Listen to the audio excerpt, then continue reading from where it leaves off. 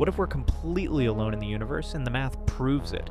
Our galaxy contains 400 billion stars, many with planets that could support life. Scientists use the Drake equation to calculate how many alien civilizations should exist. The numbers are staggering. There should be millions of advanced species out there. Yet when we look up at the night sky, we hear nothing but silence. This is called the Fermi paradox, and it reveals a terrifying truth. Something called the Great Filter might be destroying every civilization before they can spread across space. Either we're impossibly rare and special, the only ones who made it this far, or there's a cosmic extinction event waiting ahead of us that we haven't reached yet. Every dead planet, every silent star system might be showing us our own future. The absence of alien voices isn't just mysterious. It might be the universe's way of showing us exactly what happens to civilizations like ours. The silence isn't empty. It's a warning.